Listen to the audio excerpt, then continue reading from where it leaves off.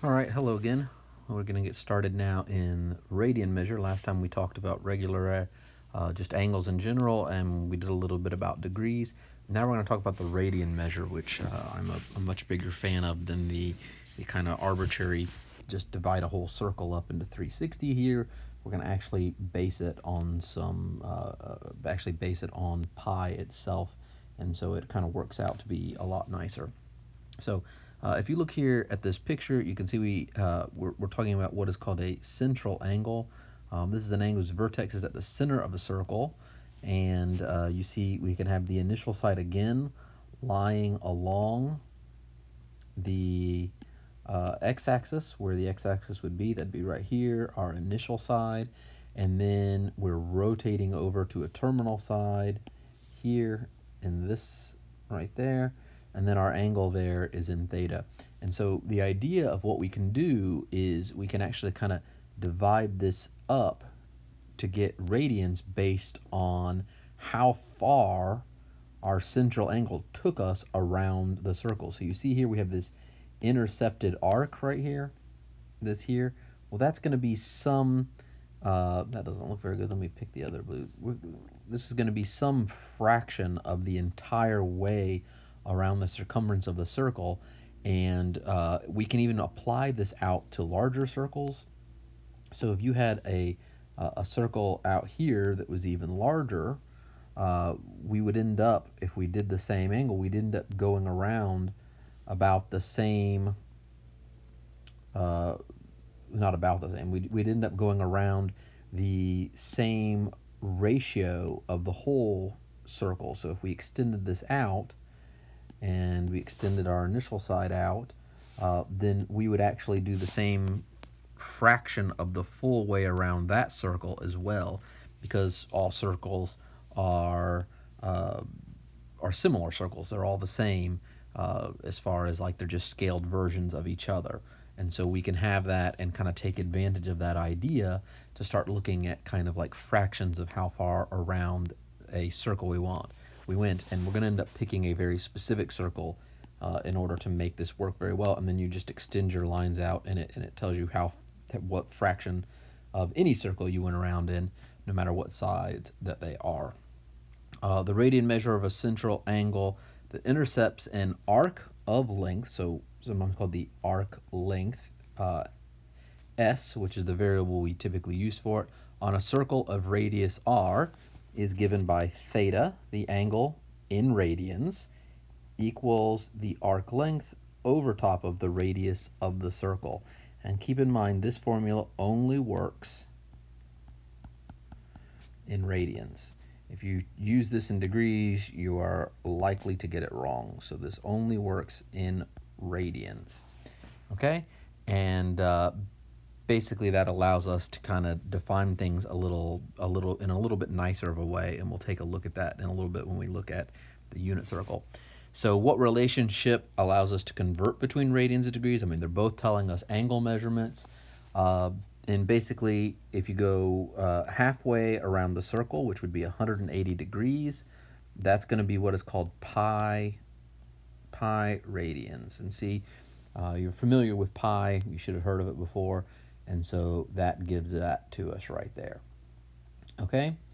And we're going to go ahead and take advantage of that, because whenever you want to convert units, you ultimately want to multiply by the number 1. And so we're going to take advantage of this. We're going to multiply either by 180 degrees over pi radians, or we're going to multiply by pi radians over 180 degrees, depending on which way we want to go. If we're converting radians to degrees, we're going to use this one, right? That's radians to degrees. And if we're going degrees to radians, I'm just going to write rad from now on, we're going to use that one. And this is okay, because ultimately whenever you want to convert, you just want to multiply by the number 1. And since 180 degrees is pi radians, I mean, I can even just rewrite this as pi radians over pi radians, which is just the number 1. And then you can do the same thing for the other one if you wanted as well. You could replace pi radians with 180 degrees, and you'd have 180 degrees over 180 degrees, and it works out to just be 1. So whatever it is, it equals 1, so it's just going to change how our number looks, but not actually change what number we have. So let's try a few little examples with that.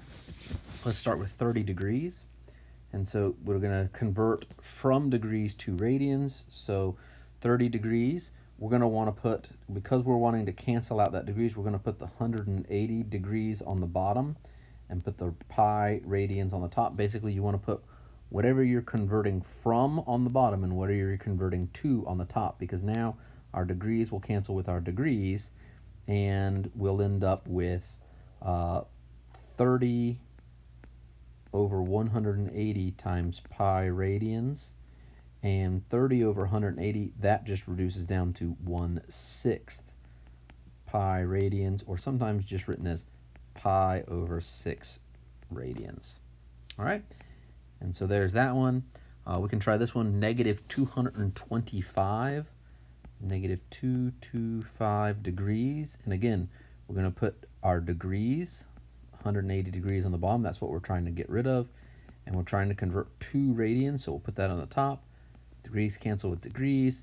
And you end up with negative 15 over 12 pi radians, which we can keep reducing down to negative 5/4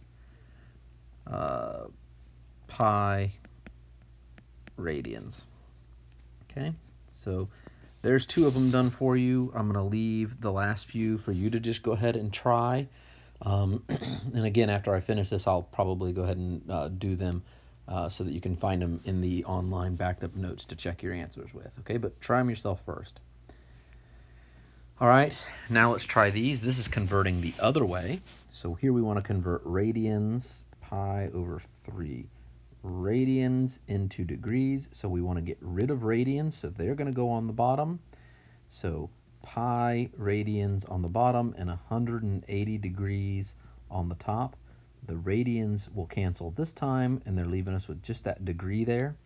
And so we end up with the pi's canceling, and we end up with 180 over 3, which is going to just go down to 60 degrees. I forgot my degree symbol up there. All right, so nothing too horrible here.